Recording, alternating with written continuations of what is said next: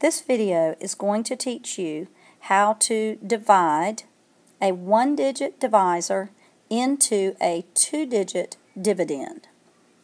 In this case, we're going to divide 5 into 63, and the first thing we need to look at is, will 5 divide into the first digit 6?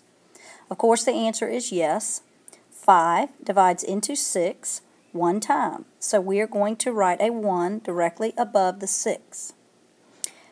The next thing we're going to do is multiply 1 times 5. 1 times 5 equals 5. Now we need to subtract. 6 minus 5 equals 1.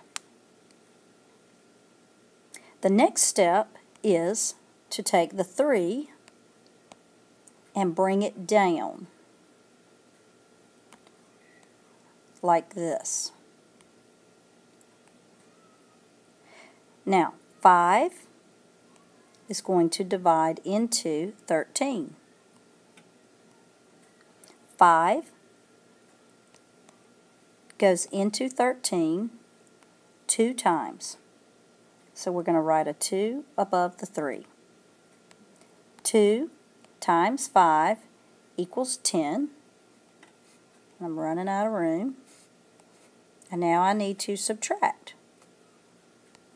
13 minus 10 equals 3. 5 does not divide into 3, therefore we have a remainder of 3. So the answer is 12 with a remainder of 3.